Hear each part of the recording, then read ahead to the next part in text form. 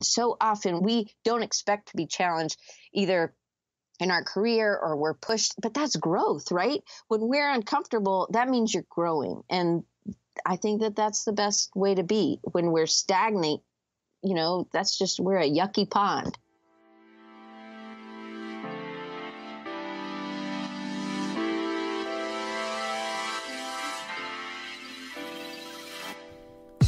What's going on? You're listening to episode 78 of the Perspective Podcast, and I'm your host, Scotty Russell of Perspective Collective. This show is about carving out time to build something for yourself, and I want to share what is and isn't working for me, along with sharing my guest point of view. This platform also allows me to cast the spotlight and celebrate those creating big waves in the community through interviews and a weekly dose of inspiration in the outro, so stick around because it could be you. Now, I know you can relate to this. Some days you just lack the spark. That feeling or reason that gets you stoked to jump out of the bed and work on shit that lights your soul on fire. Often it's hard to see the gold we have buried within us. The inner critic blinds us for catching a glimpse of our future potential. Sometimes having an outside voice of reason can help break through that wall and give you the needed push to light that spark again. Sometimes you just need a champion or a cheerleader in your corner. While it may not be easy to be your own champion, you always have the ability to champion someone else. People appreciate being appreciated. I know I continue to keep saying that, but it's so true. You never know the impact you can have on someone by spending a few moments of your existence to pepper them with a verbal pat on the back. Maybe it's just my background of coaching, as I've had some asshole coaches in my past who would just destroy my confidence whenever I played sports. It's shown me the power of building someone up to help them perform at their best. Someone who is a champion for creatives and does so much for our industry is my good friend Diane Gibbs. There's an endless list of reasons why Diane deserves recognition, as she molds our future generation as a professor. She has the biggest and upcoming names share their stories on her weekly Design Recharge show. She organizes and hosts events for creatives through her AIGA Mobile chapter in Alabama. And she volunteers her time to help provide an incredible experience for people at Creative South. I could keep going, but honestly, Perspective Collective would not be where it's at today without Diane. True story. After writing shitty blog posts for almost a year, Diane offered me one of the biggest breakthroughs of my life when she asked me to be a keynote at a conference she was hosting in Alabama. It scared me to death, as doing your first talk in front of over 100 people isn't easy, but reluctantly and thankfully I said yes. That opportunity jump-started my speaker career, which then got me into teaching workshops and, most importantly, starting this podcast. Diane is a champion for creatives like you and me. I'm absolutely honored to have this brilliant woman on the show, and I know you're going to love her as much as I do. You can find the show notes to this episode containing Diane's amazing work and all the resources we chat about at perspective-collective.com/78. If you think someone can find value in this episode, please give it a share on social media. It's because of your word of mouth that the show keeps growing, and you know I love you for it. Finally, if you catch some inspiration from the show, create some work and tag me at Perspective Podcast on Instagram. I'll give it a share where I post each week's episode artwork and make sure you get some credit. Let's get into the show.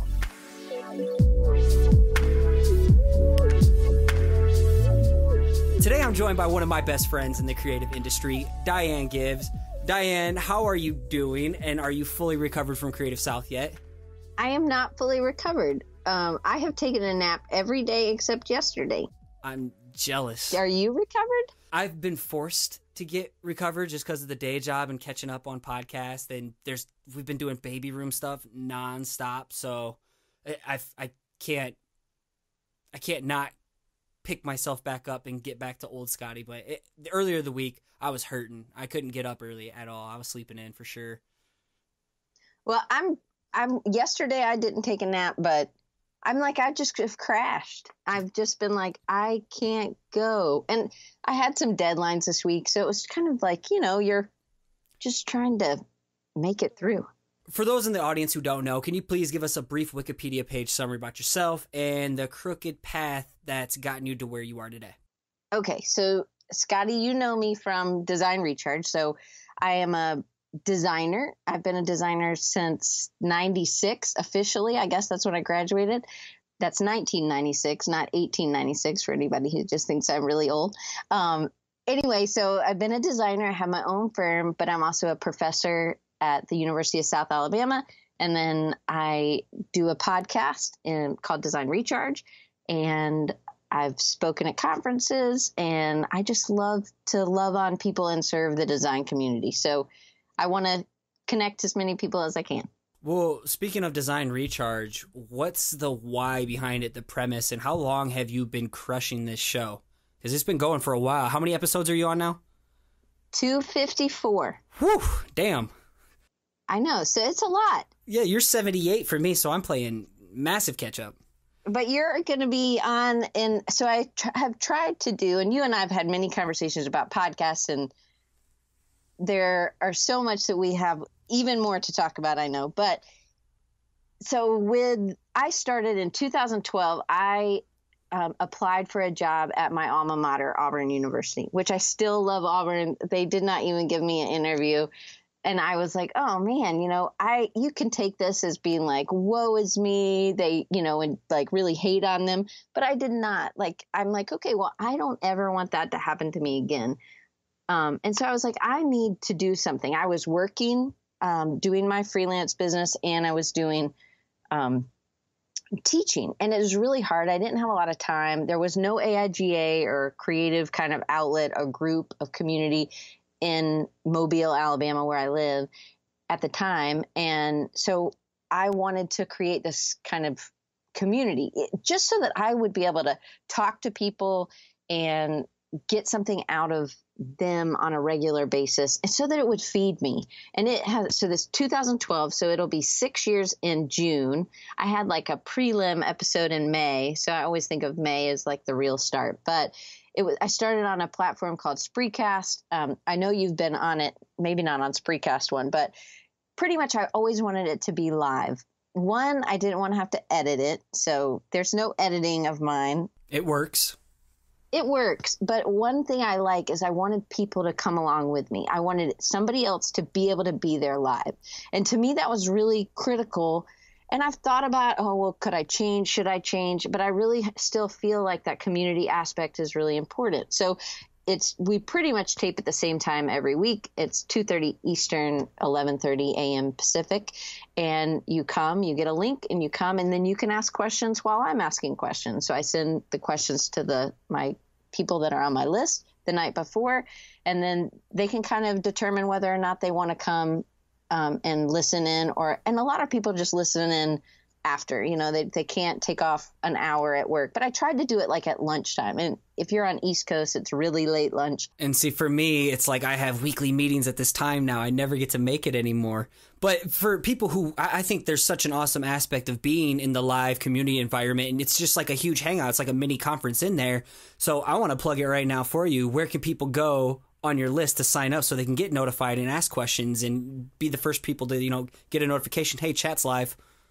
So rechargingyou.com, and that's YOU for you. That's the best way to get on the list. And there's a blue box, and you can just put your name and email, and then I'll start emailing you. That is awesome. I think you should totally do that. And how do you go about connecting with people, and what do you look for in a guest for the Design Recharge? Because I know a lot of people, you have phone calls with people all the time, like so many people in the creative community, just chats and one-on-ones. What's that spark that makes you want to get to know someone? So it's either something I've seen that I've been stalking this person for a while, and so in the beginning, I was on that Spreecast channel. Like the whole thing was a whole bunch of people doing things like this. So they were learning about social media, or people were talking about all kinds of things. This one friend of mine who is an attorney in Orange County, California, he had like Seth Godin and Gary Vaynerchuk and all these people on his podcast. And then he has been on mine, and he's like a amazing attorney in Orange County. But to me, it was like there's this wealth of people, and I actually think everybody has something to teach everybody. It doesn't mean that I just have to have, people who have been around for 50 years and sometimes those people kind of scare me a little bit, like intimidate me. Yeah. So I haven't ever asked Debbie Millman, but I would love to. But I asked like Robin Landa, I use a ton of her books in my classes, and she is the super nicest lady, and she's written a ton of books. Just these people, it just goes to show you that they're just people. And so it's like I've been following them, and if I see them at a conference, or even it's just, I think that God puts people together, and so you just end up like at Creative South, there was this guy, Will, and I kept seeing this guy all the time. He was not following me. This Will's from Columbia, South Carolina. And he actually played football in college too. So you should connect with him. I need to get you connected with him, just because I think that you have that same kind of, he blew out his knees, so it wasn't his back, but you kind of have that same sort of story. Creative jock hybrid. And he played for Lou Holtz. Oh, wow. Right? Yeah. So anyway, he played at South Carolina. So good SEC school. That's funny, because that totally segues into this next question, is that you often talk about superpowers. And to me, it stands out that you have two. Okay, I'm all about focusing on your strengths. And those two are, you always have the ability and personality to make an instant connection with anyone. Like literally, you can talk to anyone. That's a gift. It's really hard for a lot of people. And two, you are a door builder and a door opener. You build doors for yourself and create opportunities, but you also create opportunities and open those doors for other people. So you have that gift for taking that connection and connecting them to someone, just like you're trying to do with me and Will. And you connect them with someone who can then provide them value for the next opportunity or to build an amazing relationship. Would you agree with both of these things? Yes. Has this always been so easy for you? And when did you realize it was a strength, or was it other people telling you it was a strength? I think I've always known that I could talk to anybody. Like I was a kid, I never met a stranger. I talk to myself in the mirror, I've never been alone. So that's never been an issue. And sometimes, I used to get N's in conduct. Did you get satisfactory or needs improvement? Did you ever get like that in grade school? Yeah, I don't remember the system of grading that it was. I was probably just S's for all superior, but I'm just kidding. That's the only one I can remember is like getting an S or something. So that was satisfactory to us. Oh, okay. Clearly, satisfactory, in Iowa, it's superior. No, it's probably satisfactory. Honestly, I have no idea. I can't fully remember. All right. So I think that's another one of my superpowers is my memory. And because I can remember something about someone, it allows me to connect them to someone else. And sometimes it's like that guy, Will, he just kept showing up. I was like, we need to go to lunch, because otherwise I don't think that I would have been running into you so many times if we weren't supposed to go eat lunch. So me and three other people went to lunch. And so I got to know him. I think it's just being open to those kind of opportunities. The same way with having somebody on the show. I'm not super strategic about it, to be honest. I'm not like, ooh, this person's really doing well. It's like if I see something that's really touched me, or I've seen them struggle and then just totally soar. Like I love showing those hope stories. I think that that's what Design Recharge is really about. You have a really good eye for that too. Thanks. I owe you for sharing my story or letting me get my story out there. Like I owe you everything. I'm telling you, Scotty, when you talk to me, I was like, oh my goodness, you have a hugely powerful story. And it was that you were willing to be vulnerable, right? That you were willing to share, even though it was uncomfortable. You said, hey, I didn't know what I was doing, and I thought I would get a job straight out. I thought I was, better than what I was. And I knew that those are things that a lot of people need, because then you kind of got kicked down. But you knew you had worked hard. You knew you could work hard because of all the football stuff, right? Mm-hmm. So then you knew you had it in you, but this was just a different challenge. But you didn't expect to be challenged in this way. But so often we don't expect to be challenged either in our career or we're pushed, but that's growth, right? Yeah. When we're uncomfortable, that means you're growing. And I think that that's the best way to be. When we're stagnate, that's just, we're a yucky pond. And like one thing I'm scared of, looking back each year, not seeing like I made measurable growth. Like that would terrify me, is looking back and be like, damn, I'm in the same spot I was last year.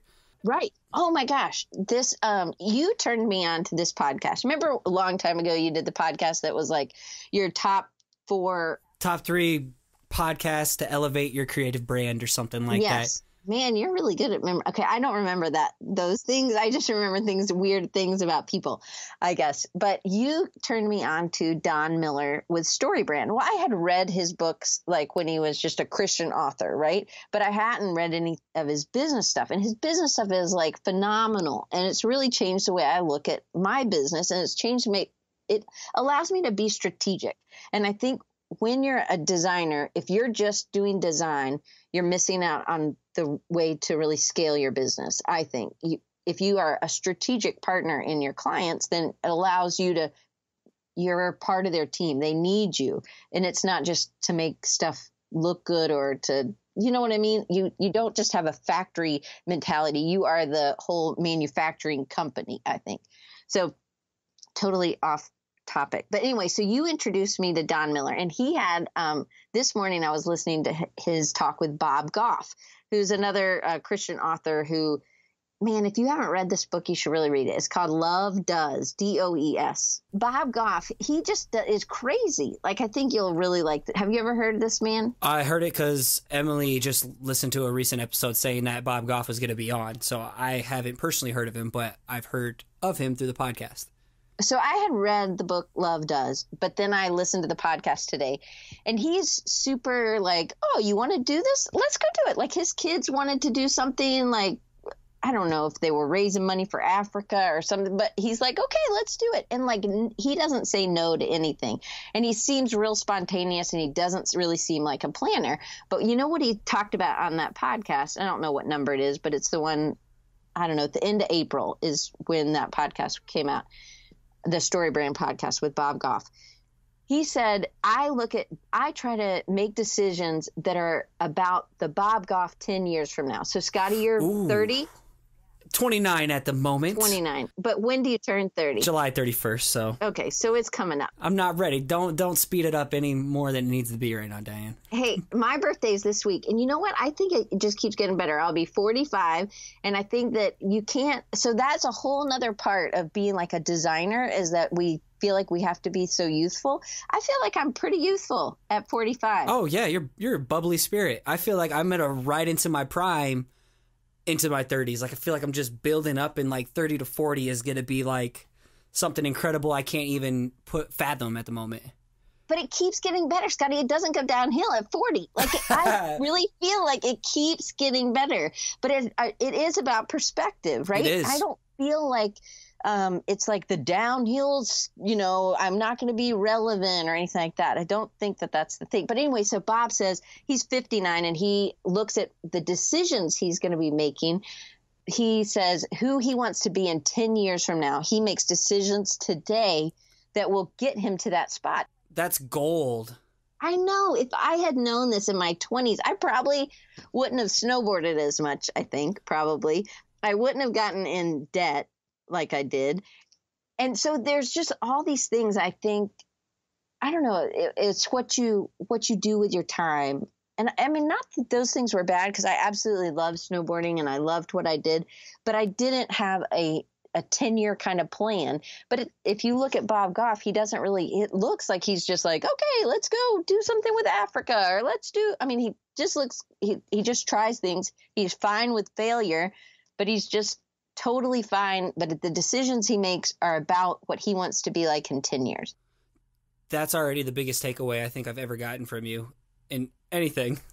And you've given me a lot too. So no, that's awesome. Cause I parallel that, because I was football and messing up my entire body and taking on debt. Like literally that is paralleled to what you just said, when I could have been like finding my people. Like there were some young kids at these conferences, like high school students or fresh out of high school or early college kids who were at Crop Conference and Creative South, and I'm like, wow, you know, that's how you become like the Scott Biersex, that you bring fires at such a young age of like finding your stride early on. And I can't help but be envious, but at the same time, everything happens when it's supposed to, at whatever age or whatever event. Like, I was supposed to go through those struggles and those shitty moments where my back was messed up or I was super depressed, because now it like makes me battle tested. I got scars, you know. But people wouldn't believe in you if you didn't have those struggles. Scott had his own struggles, right? I love Scott. He's one of my favorite people in the world. But he struggled. If you watch that Vimeo, I mean, his family was homeless, you know? So he had these other struggles, and he knew, I think at 14, he didn't want to be, you know, he wanted to have a job, and he worked at McDonald's, right? That dude's got an edge to him like no one I've ever met before. Like, just this mindset, a mentality. It's special. But I think he learned those things. He went through that valley early. Yeah. You know, and I think the valley is what helps us get to our peak. We can't just we can't helicopter into the top of the mountain. And I think that's what people want, right? Mm-hmm. But we can't do that. I think sometimes you're capable of getting a peak of that peak and seeing a little bit potential of that future version of yourself. And that's what like really sets things on fire. Like going to conferences, that's what let me see a little glimpse of what that peak could be. And now it's like I'm looking for that next one, and there's probably gonna be another valley in between there. Absolutely. Your life is full of those things. It's just like waves in the ocean. There's ebbs and flows. There's high tide and there's low tide. But that's what, if everything was just high tide, you know, we wouldn't appreciate those other, you know, it's like, yeah. I mean, you're about to have a kid. So there are going to be things that are going to take a back seat, or there's going to be things that are, you know, that you didn't even plan for, but they will just be, it will be a struggle, but then there are also, after the struggle, there's just that amazing.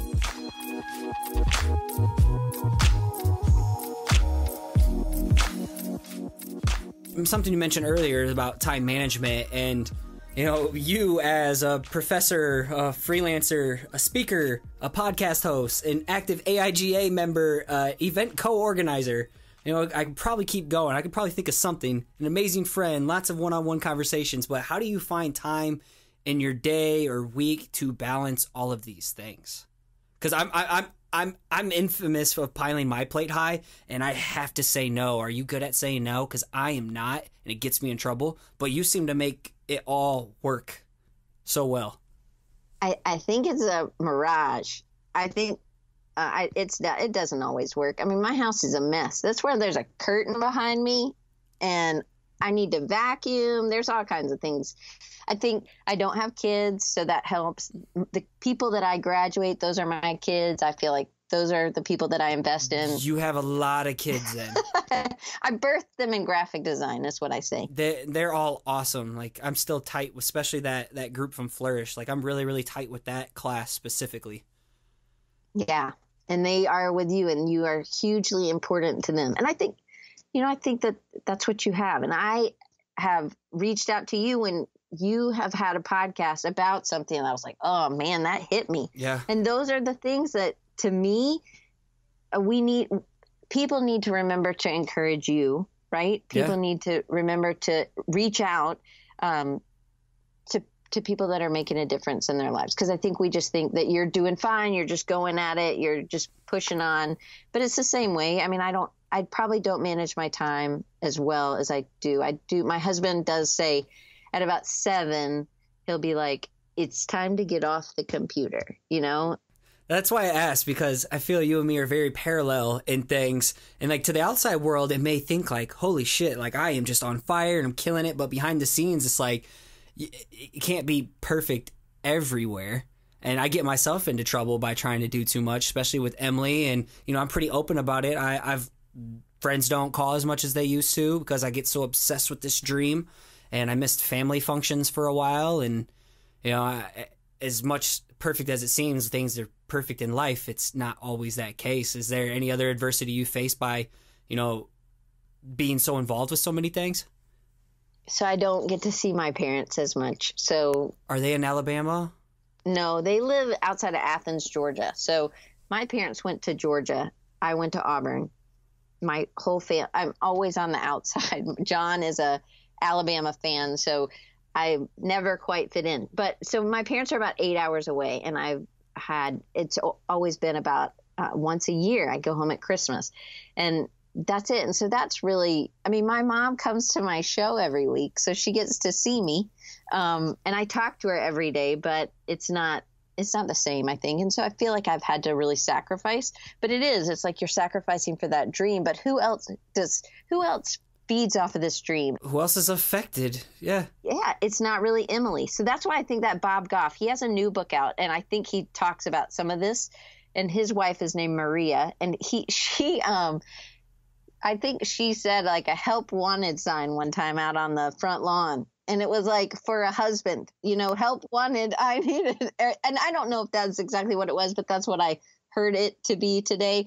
And it was like, whoa, it just really, brought it. And he's like, if it's not working for Maria, then it's not working for me.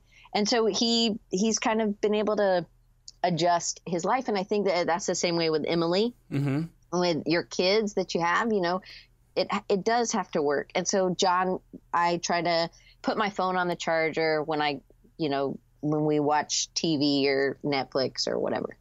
Yeah. And something I have to like constantly remind myself, last year was like definitely what really opened my eyes is you get so focused on building your empire that you may turn around and realize there's no one that you can share it with. And like last year it was a punch to the face, like, holy crap, I'm building something, I'm traveling all the time, I'm meeting all these people, and I'm making a name for myself, but who am I going to, like, celebrate anything with when there's no one there? And, that terrifies me now, so, like, that's what really gets my ass in gear, and with the help of my wife, but, that's what scared me, so I just appreciate someone else who can, like, kick butt and have a balanced life.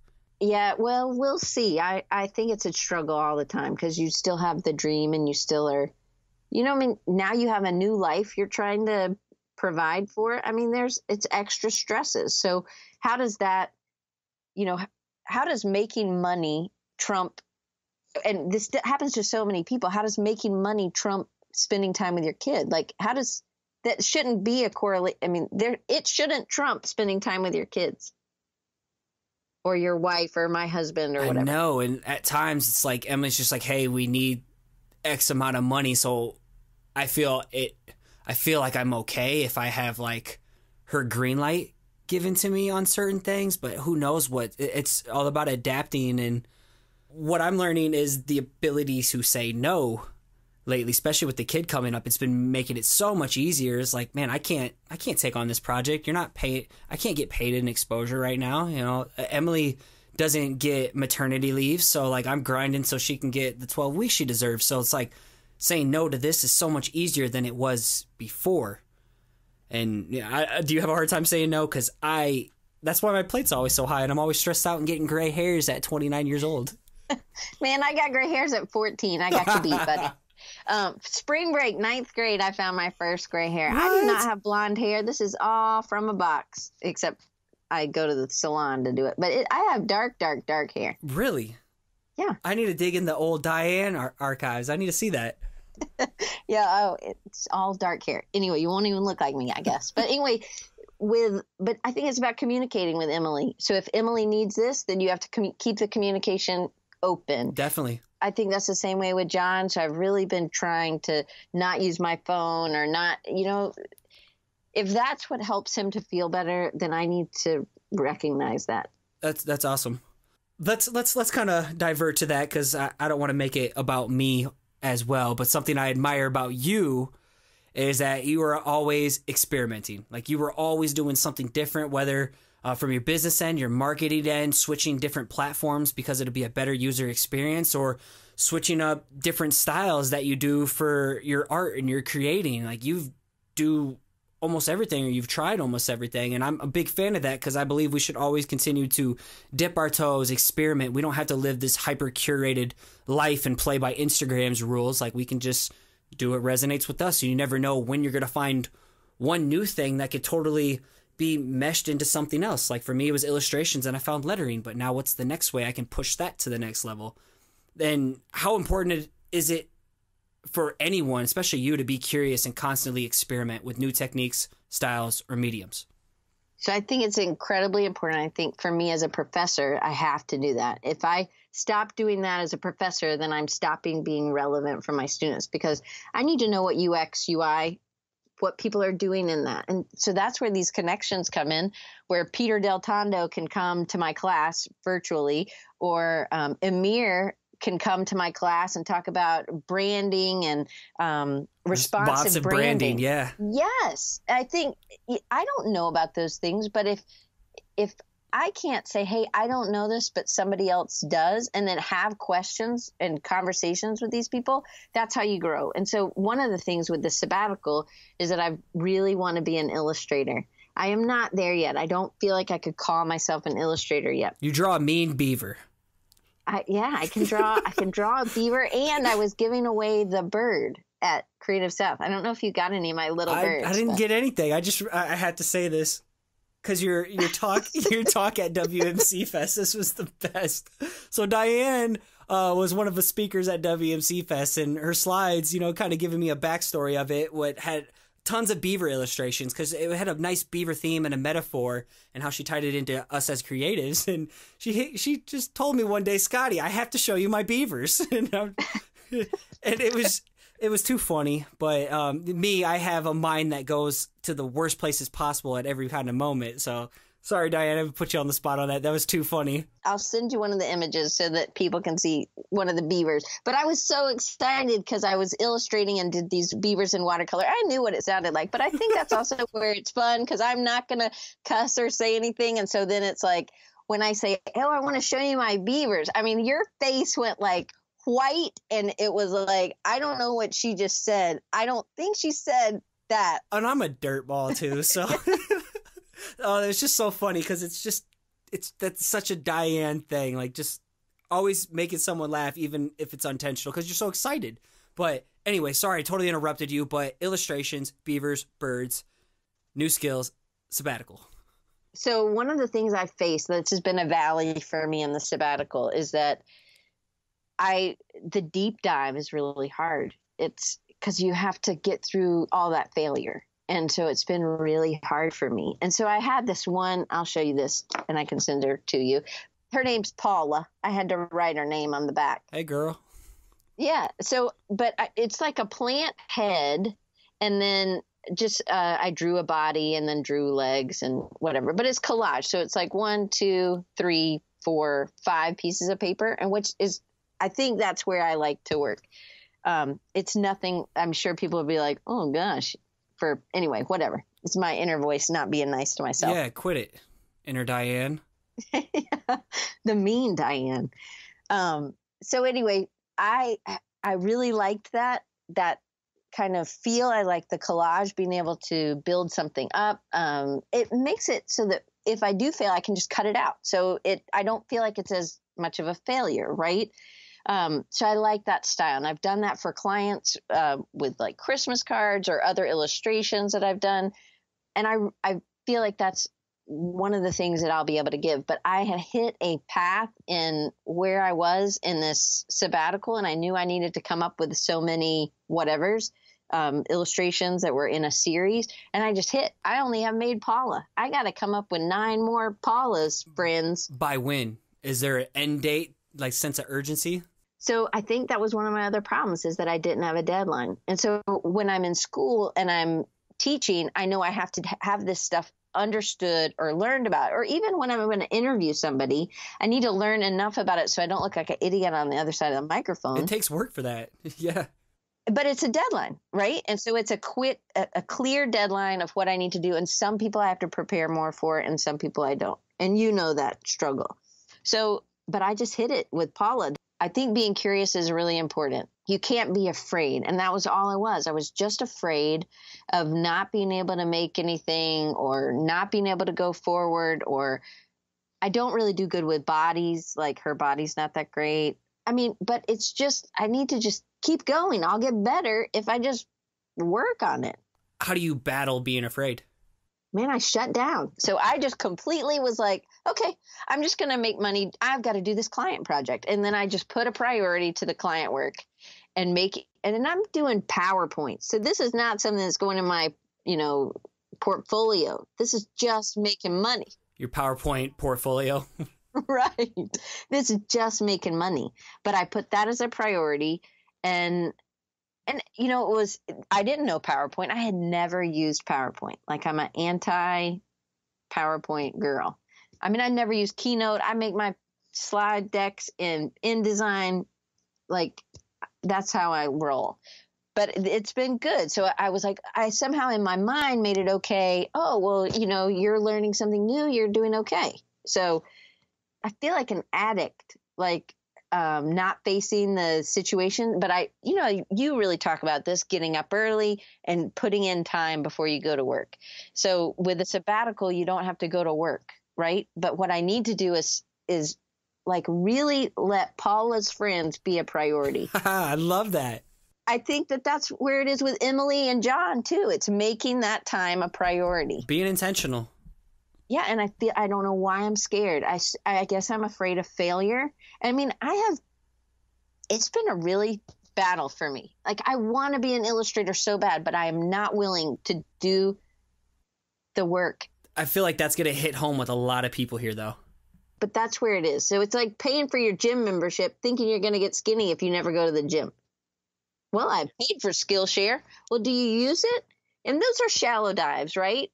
But you need to maybe you find something and then go deeper, hunt more, go get a book or find something else, find somebody else to learn from.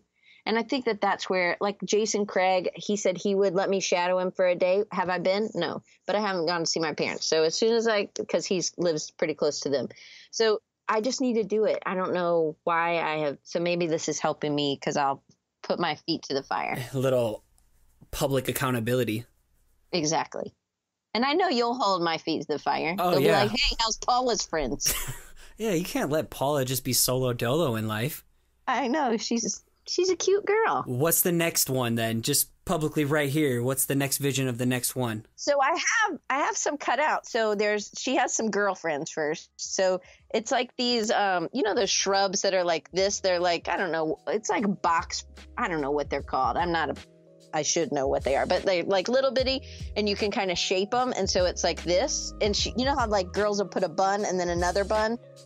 That's her next friend. I don't know what she looks like, but she has that for hair. And I have some more already cut out. The plants are there.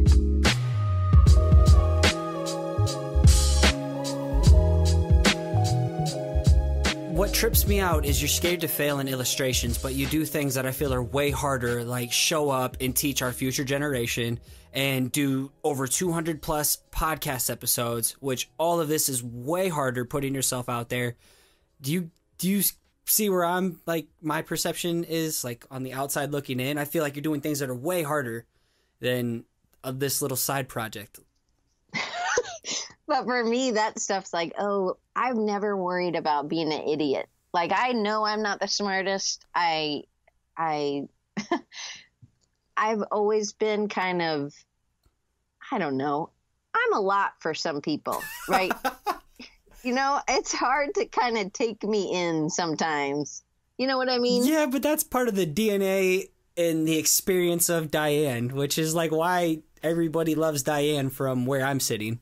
Thank you. But so my husband does not think I'm funny at all. Like, I'm like, oh man, my kids think I'm funny. And I think I'm okay funny. I have some good analogies about bras and type. Yeah. And, there's all kinds of things that I try to make it so that it's relatable.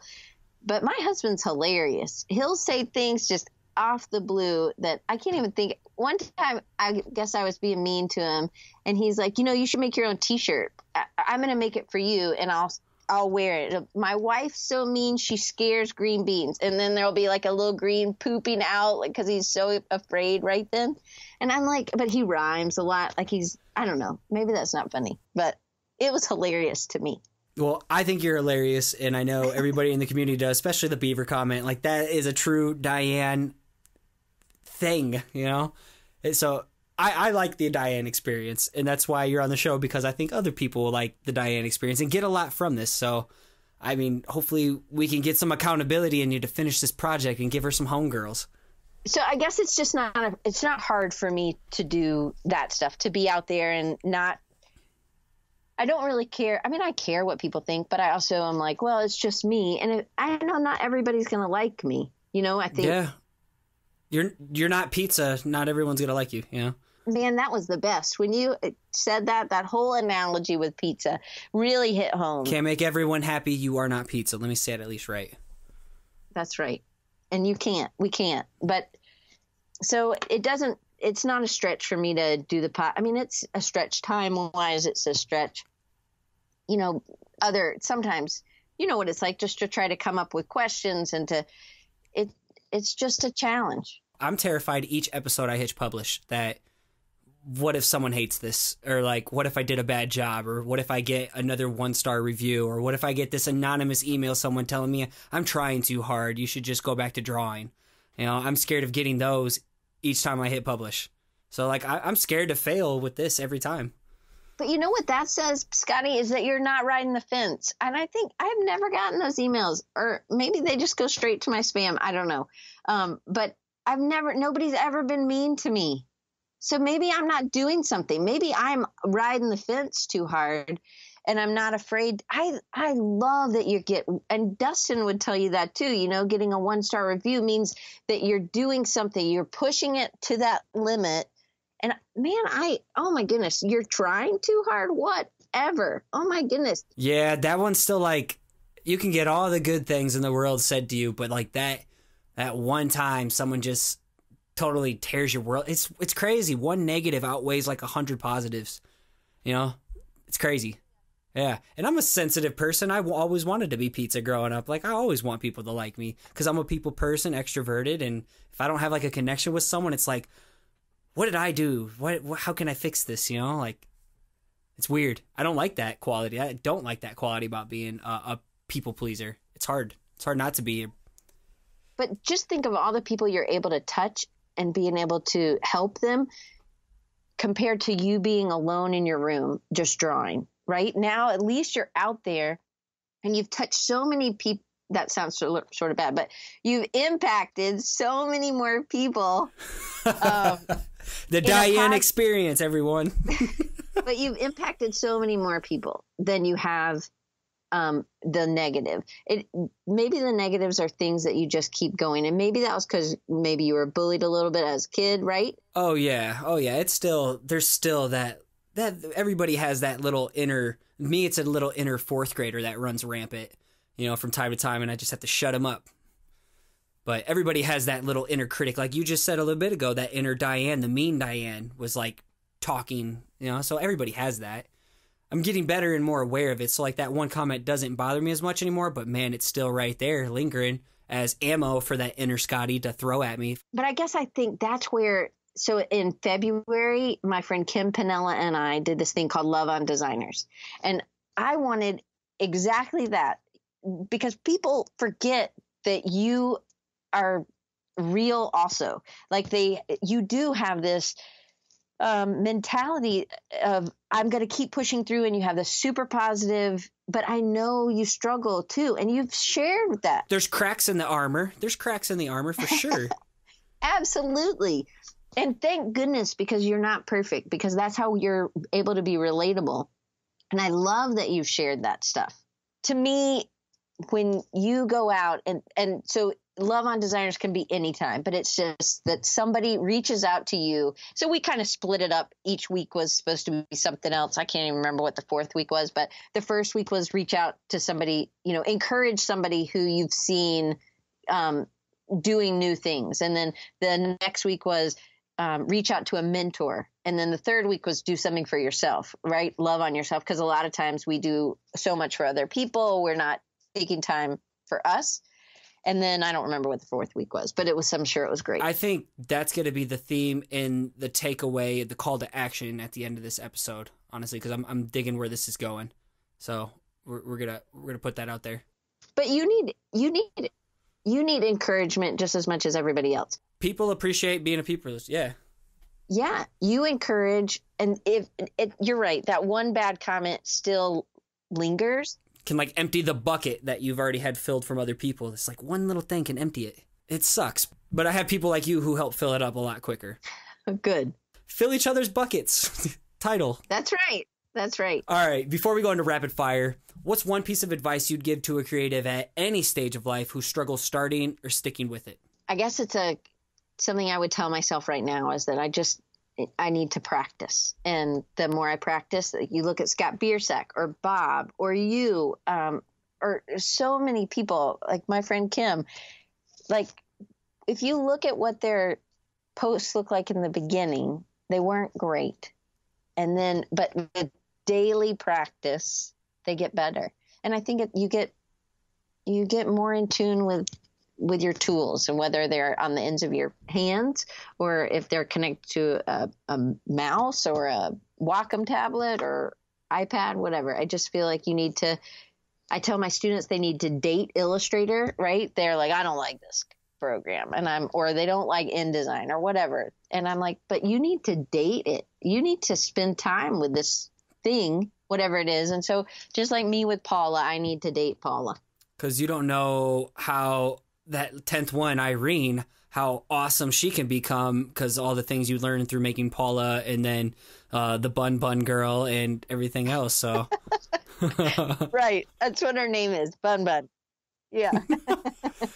No, I think that definitely hits home. And especially if you do date something, maybe the date isn't always going to work where you actually marry it. You know, for me, I used to date tattoo design. I thought I was going to be a tattoo designer. I thought I was going to marry that field, and you know, it didn't, but it taught me how to like draw and do other things. Or the t-shirt game, I ran a t-shirt business and I dated that for 4 years and thought it was a long-term marriage, and it definitely wasn't. But everything I dated helped me get to, you know, the thing that I'm married to now.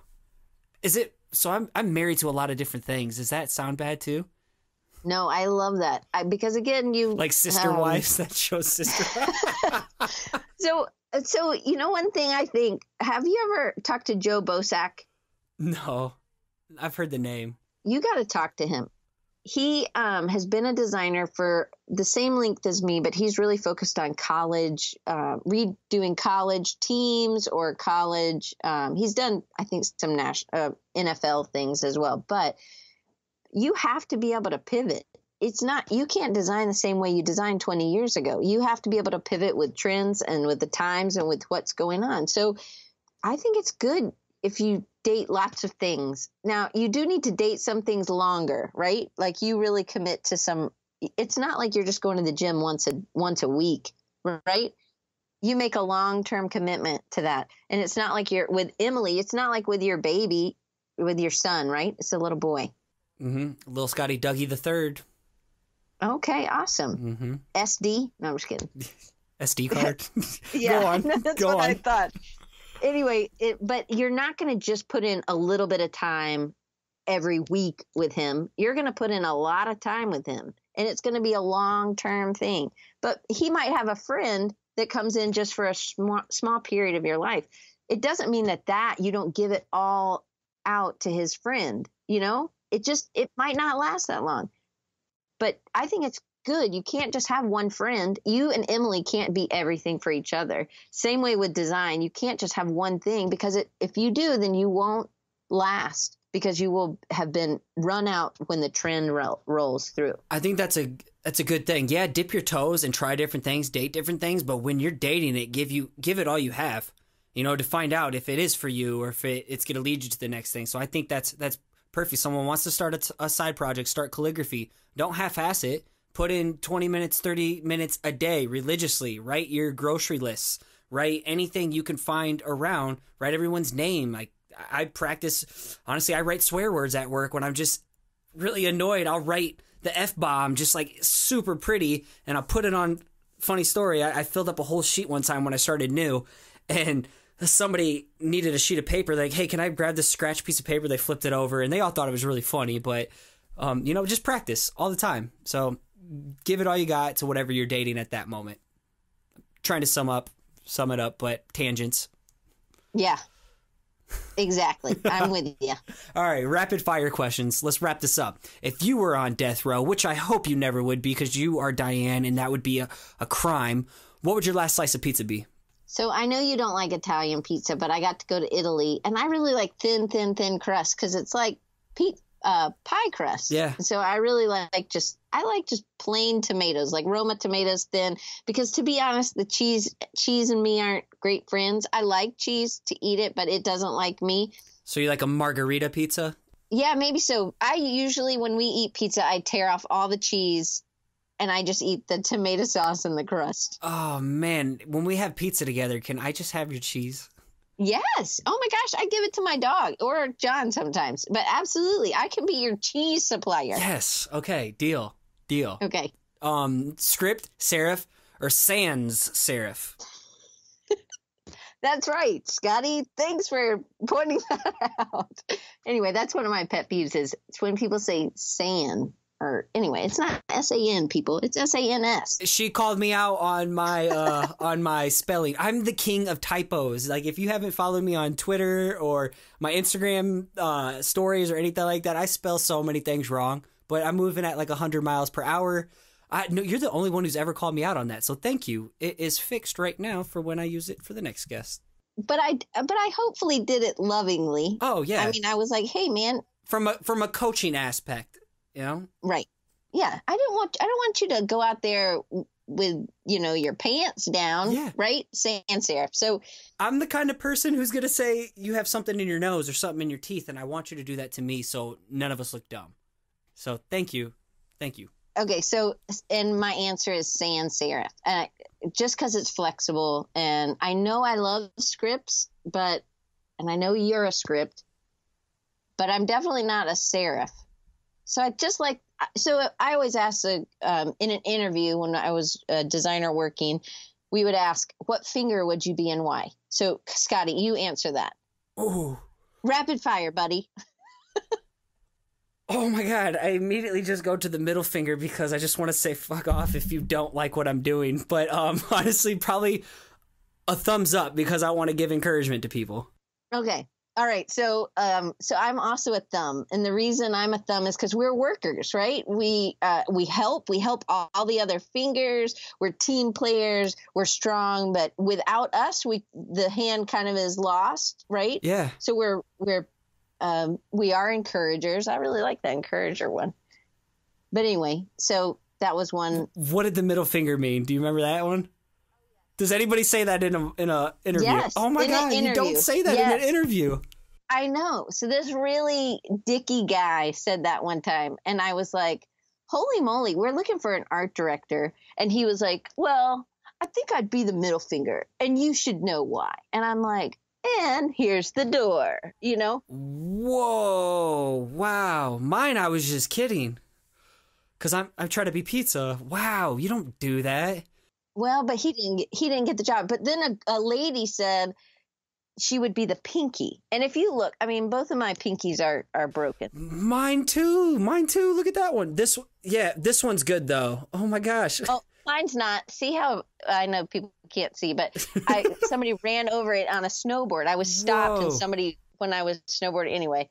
And so she wanted to be a pinky. And I was like, a pinky? Really? Why? And she's like, well, I'm delicate and I like ballet. And I'm like, oh my gosh, you are not going to work as an art director. Like, it really does tell you what we needed. A pointer. We need somebody who was a leader, somebody who could delegate. But one of my best friends, Debbie, she was the ring finger on your left hand. She was the editor, the writer. Okay. And I was like, ooh, Debbie, why? And she's like, because it's the closest thing to your heart. So that's the shortest vein. And I was like, oh. I would have said something like it's the ring finger, so that means you're committed. But that's why we wear it on that hand. Yeah. Right? Okay. Because it's closest to our heart. Just learned something new. Speaking of fingers, what's your favorite typeface? I think I'm going to go with Gotham. I mean, I don't know. I mean, I just like it. It's pretty round. All right. How do you recharge when you unplug? I love to mow. I have 4 acres. Oh my gosh, I love it. It is like riding. I have a 0-turn mower that my husband fixed. His Aunt Mona broke it and my husband can fix anything. It's a 0-turn mower. He has it going super fast. I wear 2 sports bras because I have a lot of holes in my yard, but I get to go and make all kinds of crazy patterns. It is the best. So mowing, and I listen to podcasts or listen to books or whatever while I'm mowing, and it's fan-freaking-tastic. Awesome. Well, last question. Where can people go to find you online, as well as where can people go to find your illustration journey? Okay, so you can find me on Instagram and Twitter and everything at Design Recharge. You can find me at rechargingyou.com. And then if you want to follow the illustration journey, which I haven't posted anything from, but I will. I'll get back to making Paula's friends at C, because my first name starts with a C, Diane Gibbs. Your face. There's no dot. I know. There are lots of things. Did you know I don't capitalize my name? I haven't capitalized it since I was in 10th grade. So it's cdianegibbs.com. Do you want me to tell you what it is? Yes, tell everybody right now. So if this is your name, I'm sure it's beautiful on you, but it does not fit me. It's Constance. And so in first grade, I was called Consonant, and then as you get older, constipated, and then with Diane, diarrhea. So it was like, never really. Yeah. So not that I never went by Constance. I don't know why my dad did that to me. You are a Diane. I know. Absolutely. Diane all the way. But C Diane Gibbs is the handle on Instagram. Diane, thank you so much. This didn't even feel like an interview. This just felt like a normal conversation like we would always have when we connect. So thank you so much for being open, honest, vulnerable, and just for being an awesome human. We all appreciate you and everything you do for us in the creative community, because there's never one person that you're not trying to make an impact on, and that's what makes you special. So thank you. Thank you, Scotty, because you really, your journey has made such a difference in my life. So thank you for sharing and being honest and open. Awesome. Well, I can't wait for this one to come out. We will keep in touch, I'm sure, plenty of times. I'll be on Design Recharge here soon. So That's right. We'll talk again here. So love you. Have an awesome day. We'll keep in touch. Okay, love you too. Bye.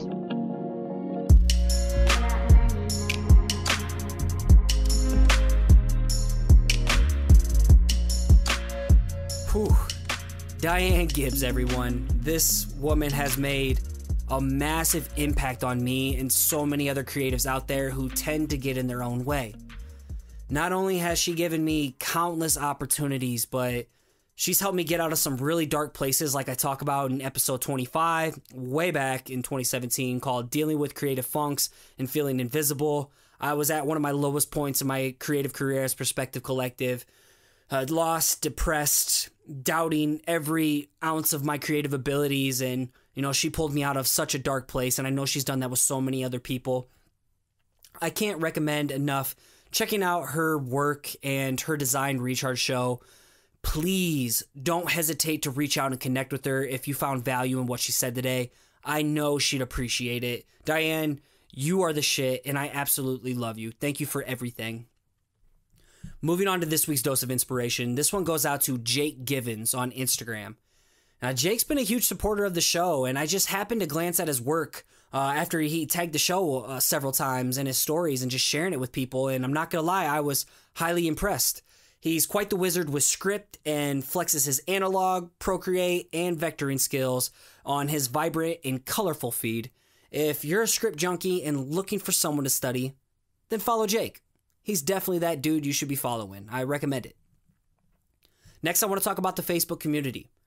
If you're looking for accountability, a place to share your work, people to collaborate with, give and receive solid feedback, get access to resources that'll elevate your creative game, then I encourage you to check out the Perspective-Collective Facebook group. We have a thriving community building right now, and we'd love to have you be a part of the family. And it's so dope to see everybody pitch in, share feedback on each other's work. There's people that are building side projects and collaborating now and helping each other have thriving businesses. It's, oh my God, this shit is just so beautiful to watch grow, and it's already surpassing any expectations I ever had for it. So I would love for you to be a part of the family. Again, that's on Facebook at the Perspective-Collective. If you're enjoying what you hear and want to support the growth of the show, I have 3 ways you can make that happen. The first is by becoming a backer at patreon.com/perspectivepodcast. Not only you can donate with as little as much as your weekly cup of coffee, but I do my best to hook you up with some rewards, so it's a win-win, and I'm always open to feedback on this of how I can provide even more value to you. The second way to support the show is for you crypto junkies out there. In the show notes for each episode, I'll have addresses for Bitcoin, Ether, or Litecoin donations if you'd rather go that route. And finally, you can leave a ratings and review over on Apple Podcast, aka iTunes. It's Apple Podcast now, so I got to get it right.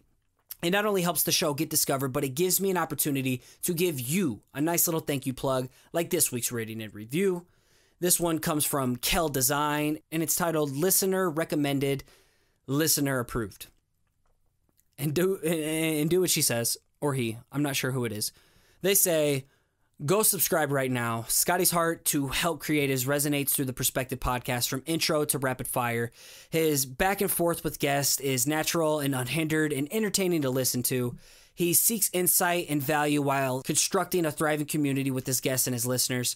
This is a podcast for every creative at any stage of the process. The audio is always top notch and the content never disappoints. Thanks for cranking out the stellar work, Scotty. Thank you so much. It means the world to me being able to read that off the show and in turn getting to thank you publicly and, you know, giving you the spotlight for a second. So I sincerely appreciate anybody who's ever left a ratings, a review, and do what they say. Go subscribe, damn it. And as I wrap things up, I want to give a huge thanks to my homegirl, Áine Brennan, for making this episode sound so good. And a huge thanks to Nick Jenkins of Blookah for all the dope theme music you hear on this show. Check them out at SoundCloud or on Instagram at BLOOKAH. And as you finish off your week strong, I want to encourage you to keep showing up, keep putting in the work, and keep creating. You got this.